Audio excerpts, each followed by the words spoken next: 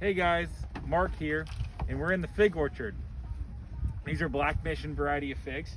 You can tell by the Black Mission based on the color of the fig. Here's a ripe fig, mostly very ripe fig. And so the pickers come through every other day, and they'll look for figs that are ready to pick, that aren't overripe, that are just perfect.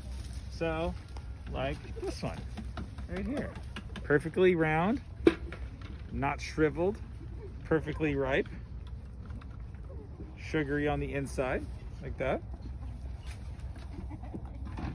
Great tasting fig.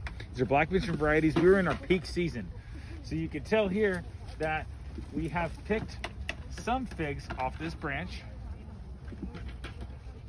and some are still green. So these ones will be ready in the coming weeks, but there aren't as many left. We're in our middle of our season, peak production this week. It will start to go down starting next week and continue to go down after that. By the looks of it, we should have figs in October, but maybe not past October, but it'll be very small volume in October. Like I said, right now is our peak week. So what they do is they pick up the figs, they put them in buckets, and then they'll take the buckets and put them into those totes.